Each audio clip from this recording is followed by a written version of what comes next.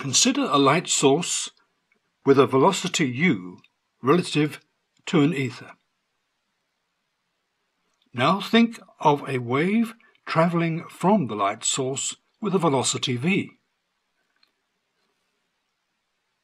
The resultant velocity of the light wave in the direction of the ether would be u plus v. But for a light ray travelling perpendicular to the ether, it's just v. The distances travelled in some time will denote by du plus v and dv. It seems obvious that du plus v must be greater than dv.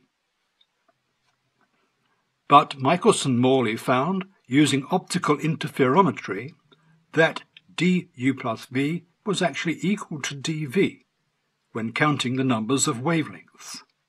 It follows from this that u plus v must be equal to v. This could only be true if u was equal to 0, and we've already said that it's not.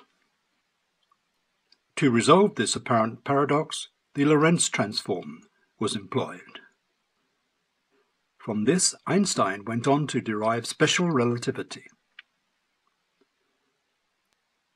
Let's look at how a basic Michelson-Morley interferometer worked. There's a light source,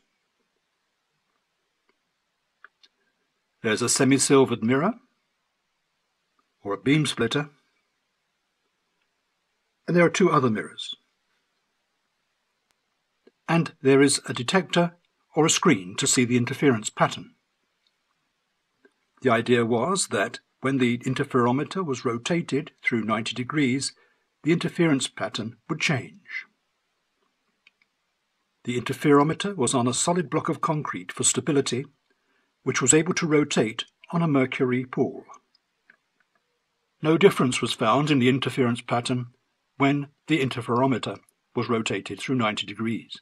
It was an experiment with a null result, but that null result went on to revolutionize physics.